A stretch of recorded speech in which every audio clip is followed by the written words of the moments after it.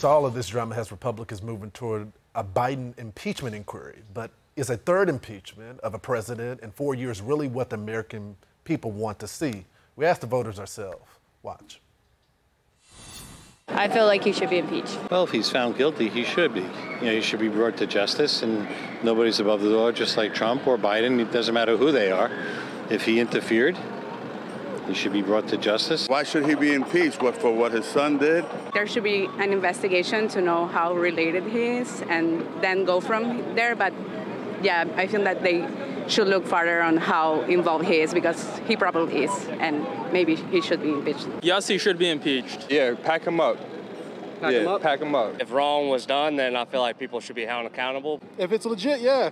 Yeah. If he knew and was involved. I'd rather not see President Biden impeached. I actually don't know a ton about the Hunter Biden situation, so I definitely need to be more informed, but pretty content with his presidency, and it seems like all that took place prior to the presidency and doesn't really have that much to do with Joe Biden and his effectiveness as president, so I would say no. What does it matter if he knew or didn't know?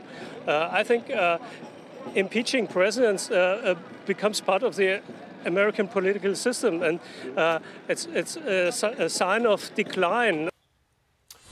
I'm joined now by Tennessee Congressman Tim Burchett. Congressman, I just laid out a ton of evidence and about why Joe Biden should probably be impeached.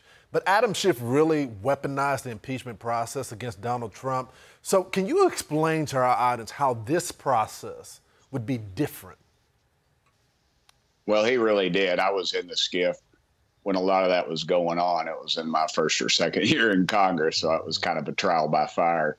But this process is different because the facts will be laid out to the American public in hearings, not in some televised thing that's marketed.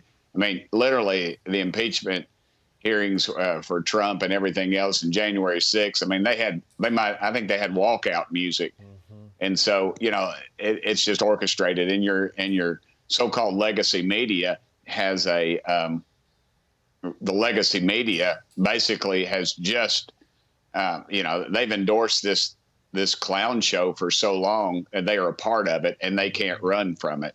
So I think you're going to see Jim Jordan's committee, Judiciary. The committee I serve on, Chairman Comer, is, of course, oversight, and maybe even one other will make a very clear case for what's going on. Yeah, I've said this many times, but during mob school, I think the Biden crime family was asleep during money laundering class. If you look at the millions and millions of dollars that come from the Chinese, and now the recent developments that we're seeing about Burisma, it's just one after the other. And now you're going to have testimony from someone who is going to put Joe Biden in the room with Hunter and while they were shaking down foreign countries. When the Dems had two failed impeachments, the Republicans had control of the Senate. Now the Democrats have control of the Senate. So how do the Republicans make this impeachment stick? What is the main case? Well, first of all, as far as sticking goes, it's not going to kick Biden out of office, because if anything we do, we've got a crooked Justice Department that is just so one-sided that has failed to look at things as the Hunter Biden case pretty much exhibited. They'd cut some sweetheart deal. Literally in Tennessee, people would spend longer time in jail for serious traffic violations than what this guy has done. And so I think you're going to see the connection between the two, and of course the influence. But will the Justice Department do anything? Probably not.